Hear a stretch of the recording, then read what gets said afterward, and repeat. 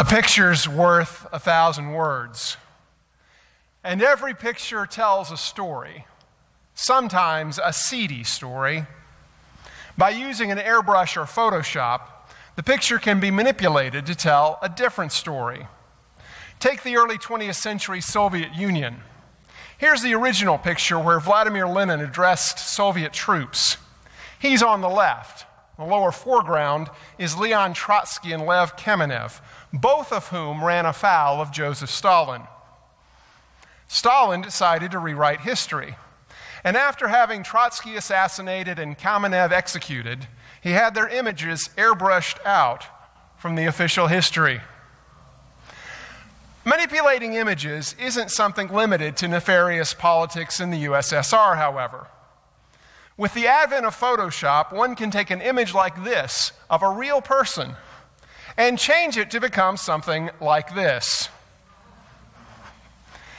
Is anyone surprised that magazines alter their models' appearances to make them more beautiful than humanly possible?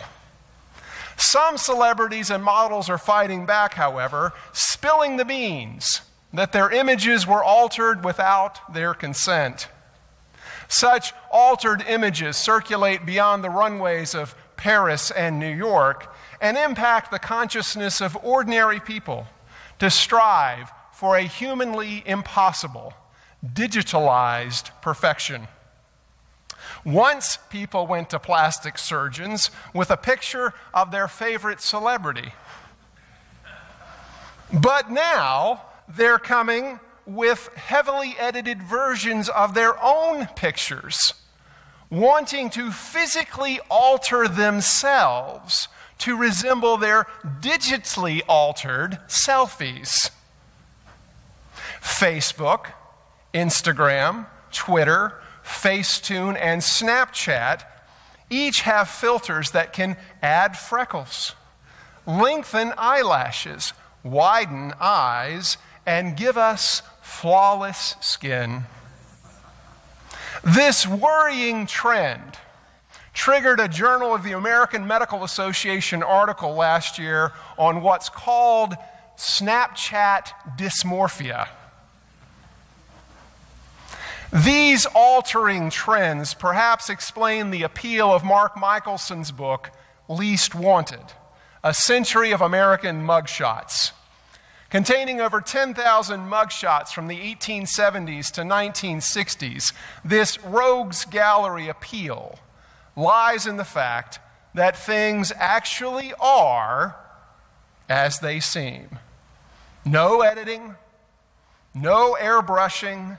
The only thing added is a prisoner ID number. Mugshots are authentic images of people in hard luck moments, at their lowest, unaltered reality. Mugshots of criminals and the pictures we find in Hosea have something in common. Let's take a look. In this light, Hosea is like a mugshot book with its own authentic images and hard luck stories. Pictures of God's people at their lowest. Hosea, wife, and kids have got to be the most dysfunctional family in the world, ready for a trash TV appearance. We can just imagine the episode. It would be titled The Prophet and the Harlot, with salacious details about innumerable marital infidelities, illegitimate children, DNA paternity tests, and censored sights and sounds. And yet, that's the point. God is quick to admit it. The relationship between God and Israel has become completely dysfunctional, and God's ready to throw in the towel. And Hosea is invited to demonstrate just how badly this relationship has deteriorated. Each face in the family album tells a piece of God's and God's people. And since it tells a story about God and God's people, we'll find our faces in that album too. Let's take a peek at mugshot number 1, Hosea. Hosea is commanded to marry a woman who is an adulteress and a lover, who has a lover. Think of the media frenzy that would descend upon this story. Preacher marries prostitute. It's sad that while clergy scandals have become cliche in our news, nobody is reporting on Hosea-like faithfulness in the ministry. One picture tells 2 stories here. Hosea's marriage is a narrative of God's fidelity to Israel, and consequently to us today. The prophet incarnated his message, sending a picture of God's unmerited goodness and unbounded patience. The snapshot of Hosea reminds us of who God is, a patient life-mate who endures with grace all manner of infidelity against him. But the image of Hosea models something of God's people as well: simple obedience. Scripture doesn't say that Hosea thought about marrying Gomer, or prayed about it, or entered into the counsel of others about it, or complained to God, or chose to find himself a more appropriate wife. It plainly says he went and took Gomer as his wife. What limits does our obedience have? Will we lay down future dreams for the kingdom? Will we move to any country to serve God? Will we give more than feels comfortable? Will we purchase based on needs and not wants?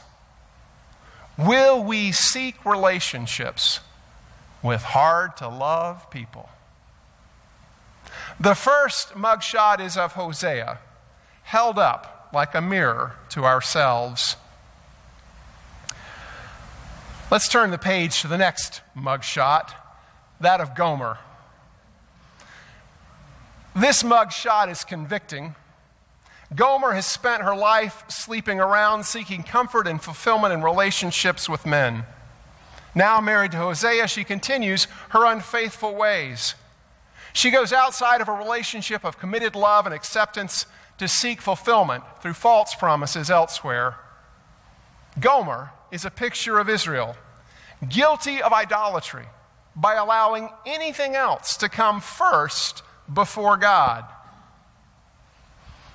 But here is the rub of this prophetic message. Hearers then and now are supposed to find themselves in Gomer. We have to take a hard look at this criminal image. This is actually a picture of a woman who became addicted to methamphetamine with disastrous consequences. Drugs became her god, and nothing else mattered. We're so uncomfortable with the concept of prostitution that we can hardly see ourselves in her. But the image should not be avoided, sanitized, or airbrushed away. How are we giving ourselves away to the world around us? How are we idolatrous in our spending, in our priority on our image, in what we allow into our minds, in too many hours given to our careers, in striving to keep up with the Joneses? How are we selling ourselves short? How have we cheapened ourselves? God's faithfulness is not understood without recognizing our own unfaithfulness. And it's hard but healthy for us to see our sin and idolatry in its relational context as a marital violation of the covenant to be faithful to only one. The second mugshot is Gomer, held up like a mirror to ourselves. Now we turn to the rest of the family. The children of this union are now identified and become warnings of impending judgment. The third mugshot is Jezreel. Jezreel means God scatters, like a child abandoned by parents, left to his own fate. His portrait is of gruesome murders by former King Jehu in the valley of Jezreel. This son is a warning to the rulers of Israel that God will bring an end to their reign because of the violence they committed. For us today, the picture is a sobering reminder that God does not forget sin, and sin can carry painful consequences and repercussions. How do rulers of nations today use violence for their own ends? How do we, as citizens of the sole superpower, participate in that violence ourselves? While we may try and absolve ourselves of violence committed on our behalf on foreign battlefields, we cannot so easily pardon ourselves for the casual violence we commit online daily. Didn't Jesus say, "You have heard it was said to those of ancient times, 'You shall not murder'? And whoever murders shall be liable to judgment. But I say to you that if you are angry with a brother or sister, you will be liable to judgment. And if you insult a brother or sister, you will be liable to the council. And if you say, 'You fool,' you will be liable to the hell of fire." In God's eyes, the attitude of anger expressed in insults is equal to the act of murder itself, and we are liable to judgment. Christians are to be peacemakers, for as Jesus says, "Blessed are the peacemakers, for they shall be called children of God." If we are participating in anger, fulminating and fomenting it, ranting and raging in it, then we are no longer children of God, but children of hell. Jezreel is a reminder that rulers and nations and individuals will come to an end because of the violence they commit. What's happening in Afghanistan, Iraq, Pakistan, Somalia, Yemen, Libya, Niger, Syria, and on social media will have a generational impact on our children and our children's children. We're 18 years and counting of the global war on terror to eradicate evil from the world with no end in sight. We're 15 years and counting since Facebook launched with no end in sight. Originally called Face Mash, it objectified fellow students by comparing headshots of who was hotter. Anybody surprised that with the seeds of such a divisive origin, we have such fruits of fury now? Anybody surprised that a former Soviet KGB director would exploit Facebook to set Americans against one another? We're deluding ourselves if we think our present actions won't have serious consequences. The third mugshot is Jezreel, held up like a mirror to ourselves. The fourth mugshot is Lo Ruhamah, Lo-Ruhamah is a daughter, and her name means not pitied. Imagine the reminder this child was called every time by name. God will be merciful toward Judah in the south, but will not pity Israel in the north. This picture of God can seem capricious and unfair, especially to those new to the faith. But we're reminded again of elements of God's true character. While Judah received mercy for a while, it wasn't because Judah was deserving of it. If leniency and pity are given based on merit, we call this the justice of God. If God withholds or extends mercy when neither half of the nation is deserving of it, we simply witness the mysterious mind and will of God. The truth is, we almost always don't get what we deserve from God, rather than the opposite. Who are the people we've not pitied? Who have we withheld compassion from? Whom have we hardened our hearts toward? Whose suffering strikes no chord of mercy within us? The fourth mugshot is Lo-Ruhamah, held up like a mirror to ourselves. The last mugshot is that of Lo-Ammi. Lo-Ammi is the second-born son and means, not my people. The image of this child shows a God with limits. God calls his chosen people not my people and says he is not their God. God gives up and throws up his hands in despair. God's not willing to force anyone to love him or be in covenant with him. So God honors our choice to ignore God. We'd like to think that forsaking us is not something that God ever did, does, or would ever do.